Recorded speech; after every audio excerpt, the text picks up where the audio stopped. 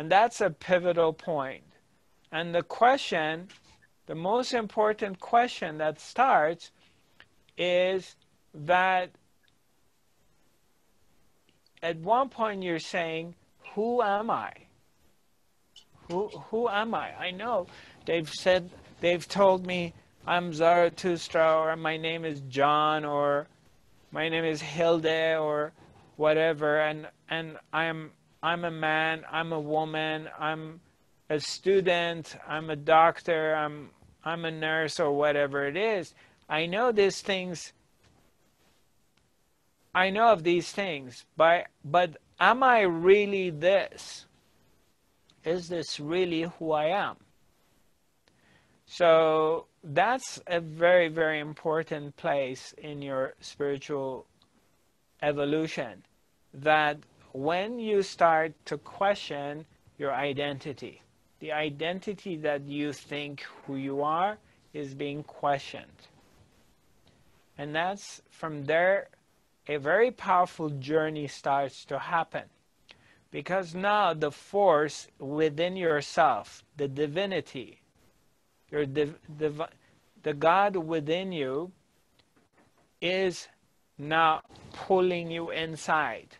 You're getting pulled, and the journey within really starts. And it's not going to stop till you get to the answer. That's the beauty of it. I mean, on one hand, you're trying to get to it. On the other hand, from inside, it's really pulling you in.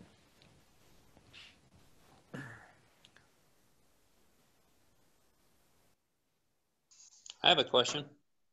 Yeah, sure. What is your name? Hi, this is Sky.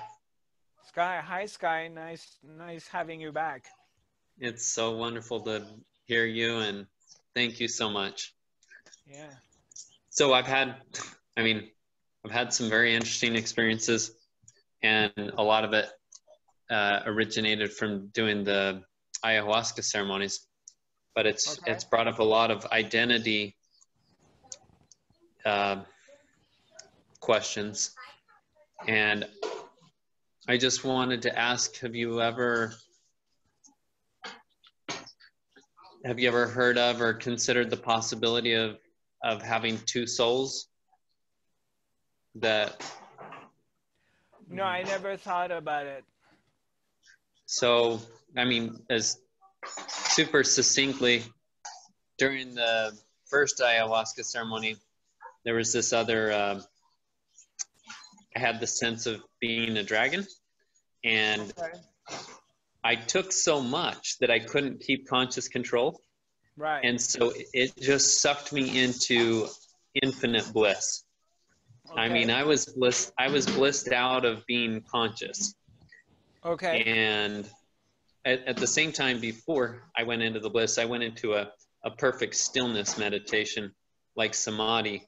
And that was just beyond words, just everything perfectly still, perfectly quiet. Even though there was noise in the room, it was just like it was data to me. And I was in this perfect stillness.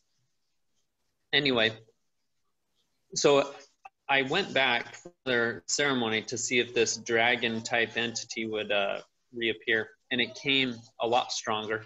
I took less dose so I could stay conscious, and I had this sensation that if I surrendered myself to it, I wouldn't just go into the bliss, but that I wouldn't come back as I wouldn't come back at all to this human body.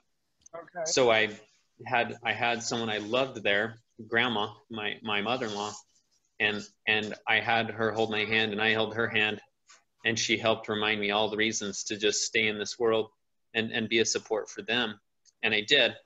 And then now I just have all these different things that bring in some of that other entity, and it feels more like me than my human identity. So I don't know, I'm just pondering like that it could be potentially from a different era or a different cycle of creation. And it's coming to me now, and it has some stuff to clean up. It has anger. It does have seemingly access to infinite energy. Anyway, so I'm just wondering any thoughts you have. I would say, to whom does this appear?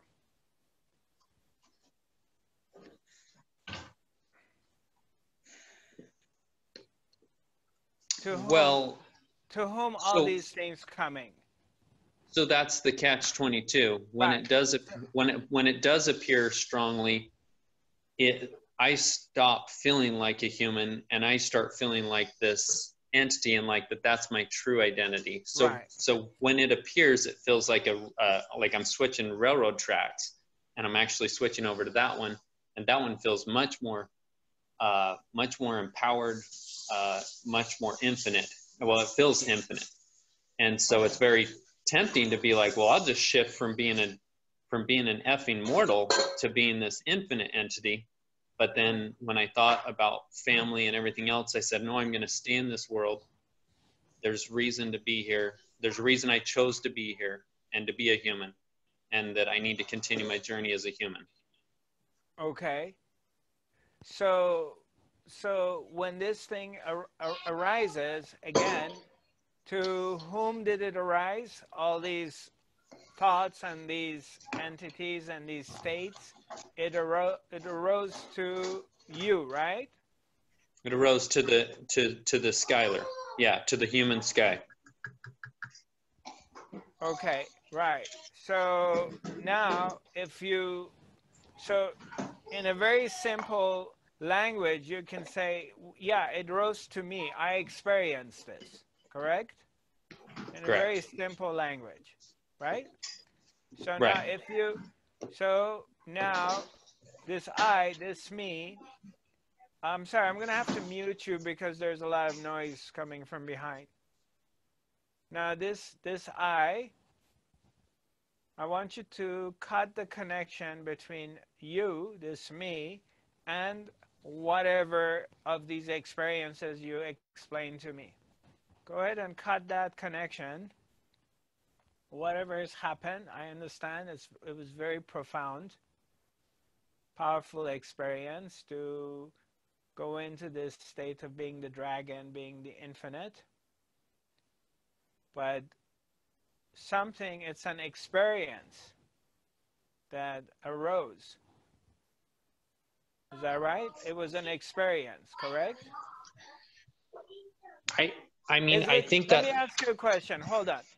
I think it's Because partially true. It could be an experience, but at the same time, I truly feel that I could shift over to that where the experience of being a human is no longer the experience. It's more like that being a human was an experience, and that is my true identity. right, And then but that and then I but then I would have to work on that identity and dissolving that identity into, the oneness of all.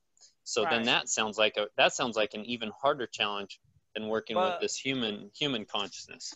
yeah, all of this, again, um, this is where it can get very dangerous and tricky, my friend. So let me give you my insight on what I've discovered, especially with substance or using medicine to go to these worlds, which are wonderful that it expands your horizon and you begin to see things. And you go to these incredible places of completely being one with everything.